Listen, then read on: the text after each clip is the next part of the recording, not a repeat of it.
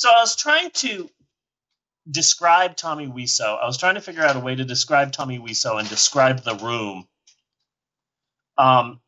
Number one, I'm 95% certain that Tommy Wiseau is an alien. I'm gonna stick with Bigfoot. I would go Olsen twins for an alien. So this is my description. Taylor Swift. Taylor Swift, yeah. This is my description of the room. This is how the room was made. I am 100% certain of this. Okay. Yeah. I worked really hard on this description, and I'm going to be going to like a different place here, but just follow me on this, okay? Okay. Way, way, way, way far away in a distant galaxy, in a completely different, in a space different from our space, in a completely different galaxy, in an other space, so far away, there is a tiny, small planet of tiny green people. Okay.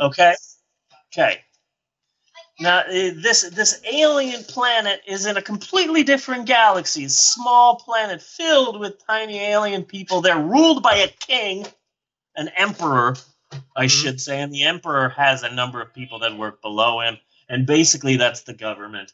And they speak an alien language. They're green. They're all green people. And they have bizarre bone structures, and they're taller, and it's very bizarre. Anyway, I think it's just names. They have now. We broadcast. We have a lot of signals, radio signals, and digital signals, and analog and stuff going out into space. Yeah. And so far, far away is this alien planet. And they are so far away that they believe that they are the only people in the universe, but they are really the only people in their universe, and there's a number of different universes, and they just believe that like we do here on Earth, they believe that they are the only people out there, and that the entire galaxy is just theirs, and they basically stay on Earth, on their planet, and they dream of what aliens might be like in faraway places. Well, one day, the king's scientists are all in a tizzy, and they go to the king, and they say, "We have received a signal." Uh-huh. And that this alien planet, who only know about their own alien life and alien cultures, they have finally received broadcast signals from our planet, from Earth. One weird caveat, though, they're only getting the Lifetime network. But here's the thing, it's an alien planet. Number one, they've never seen Earthicans before. Mm-hmm. They've never heard our language, sounds weird to them. And they don't know that they're watching a cable network. They don't know that they're watching made-for-TV cheesy movies. No. They don't understand what a movie is, what this entertainment is that they're watching. They get these broadcasts and they go, "Oh, this must be these aliens trying to tell us about themselves. This must be the aliens trying to explain to us about their life, their people. We need to have people study this. We need someone to study this, to watch this broadcast and report back to us. We need someone. Fetch me the record keeper." And suddenly, the entire planet is abuzz. "Oh, the king wants the record keeper. Did you hear? The king has called for the record keeper. The record keeper? Well, why does he need the record keeper? We need to get the record keeper. Fetch the record keeper!" And so the king, the emperor, has a bunch of people that work under him and stuff. Well, the record keeper is literally the lowest level person who works for the king. He works in like the sub basement. Yeah. It's just Hates his fucking job. Yeah, it's just him. He's lonely, and literally his job is just, he's got these big books, and it's his job to record every important thing in history. He's writing about births and deaths and jobs that people get and people lose and crime, and it's boring, and it's just him, and he has no life, and he dreams of bigger things, but he's just in the basement writing the history. He is the record keeper. But suddenly he is called. The whole planet is abuzz. And it's like, the record keeper? The emperor wants me? Why does the emperor want me? And he's carried by the alien people into the throne room. And he's never been to the throne room before. He's literally the lowest level employee for basically the government.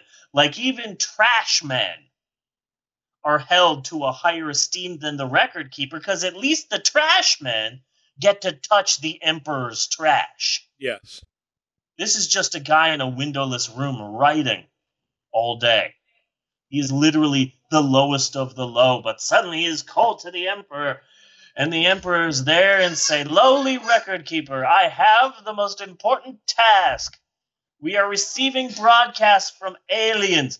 It is in a strange language we do not understand. We believe they are trying to tell us something. We need to know about these people, what their language is, what they believe in, what their day-to-day life is. So you must sit here for as long as it takes. Watch all of these messages, these broadcasts. You must study them. You must learn from them. And you must give us your findings. You must give us your findings on these Earthicans." The record keeper goes, "Okay, I will watch these, and I will get back to you. Thank you, Emperor. This is indeed an important job, but I never fear. I will learn about these aliens and tell you everything I can learn from these broadcasts about what their life is." So he sits down, and for a day he watches nothing but the Lifetime Network. For a week he watches nothing but the Lifetime Network. For 2 weeks, for a month, for 2 months, the record keeper just sits there and watches the Lifetime Network. He's watching Tori Spelling movies. Mm-hmm. Daddy, can I sleep with slaps? My boyfriend is my sex slave.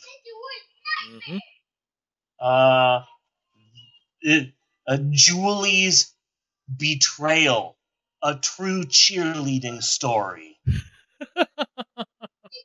Reruns of Dallas and Melrose Place.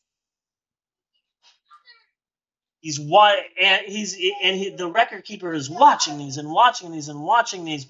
and he thinks that this is what Earthlings do. This is Earthlings' life.